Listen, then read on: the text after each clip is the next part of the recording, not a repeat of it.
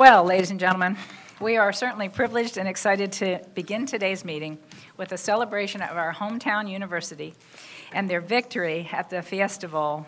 The UCF Knights football team and university have made us proud again. Obviously, these achievements are never singular. They don't happen overnight, although, boy, this sure feels like it.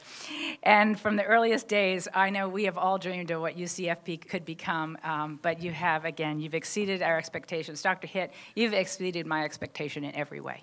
So thank you so much for the partnership, for the pride, for excelling and exceeding our highest dreams and aspirations, and giving all of us something to be incredibly proud of as a region and a community.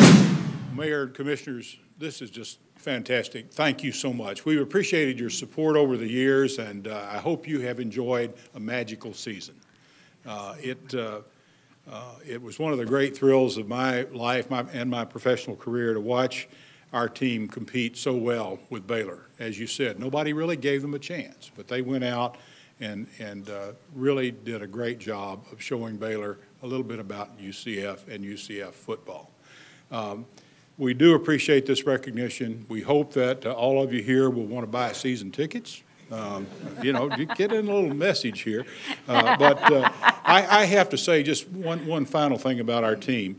I'm not sure exactly where everything settles out. We're gonna do a little research on this and be sure. But I wouldn't be surprised if we are the very top academic achievement team in the final 10 or 15. Awesome. We in Stanford were second only to Stanford in graduation rate among the 10 teams that played in the BCS this year.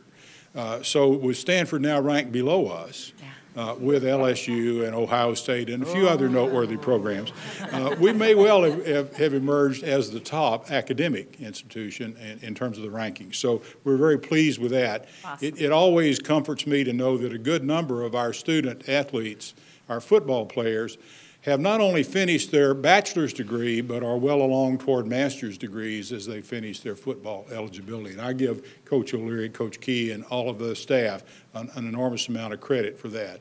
So thank you again for this recognition and your support. We appreciate it. All I can add now is go Knights, and I'd like, if you would indulge us to have our athletics director, Todd Stansberry, say a few words. Thank you. Thank you for this recognition. I think on behalf of Coach O'Leary, the staff, and the team, we have been really humbled by the people in the stands this year and the whole community really getting behind us. I think the other thing is, and just to kind of piggyback on what Dr. Hitt said, ultimately our goal through this program is to develop great community leaders and citizens.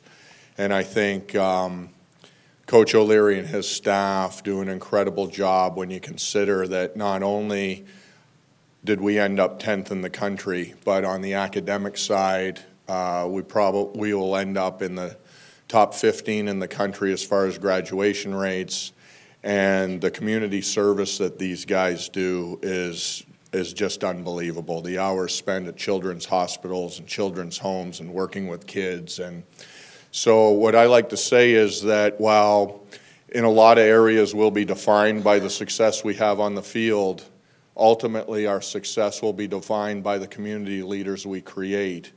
And my hat's off to our staff and these kids, because I think that they're going to make you very proud, not only for what they've done over the last year or season or week, but what they do in this community over their lifetime. So thank you for this opportunity, and we really appreciate all the support we've received, and charge on.